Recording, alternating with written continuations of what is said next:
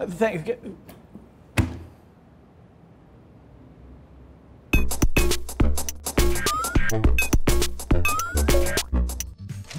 In our efforts to explain the world around us, humans have asked some amazing questions, and some, well, let's just call them unusual ones. Here are some of the strangest.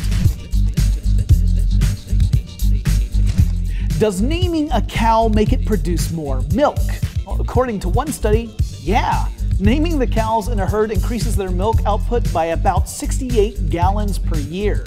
Researchers thought this was partially due to extra attention each cow received. This is just one study though, so we'll need more research to figure it out. But if your milk comes from a happy cow, then you've apparently got a lot more of it coming your way.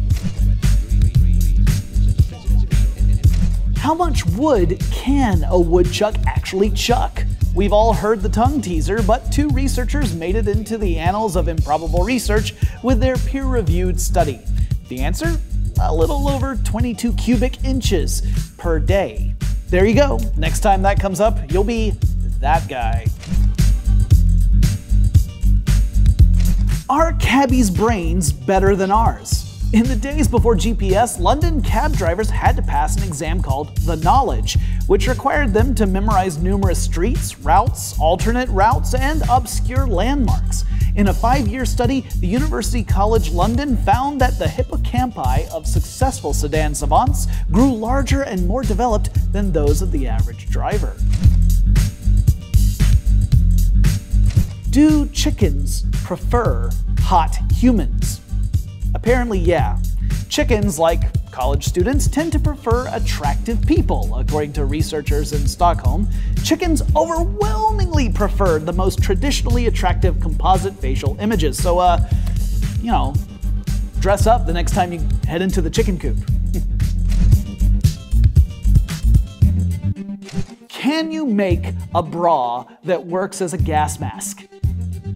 So yeah. In a world filled with incurable diseases and natural disasters, some guys spent time working on this. Sure, it sounds ridiculous, but consider this. In the wake of the Chernobyl disaster, people could have avoided exposure to radiation sickness-inducing iodine-131 if they had a gas mask handy. So the logic is there, if not good taste.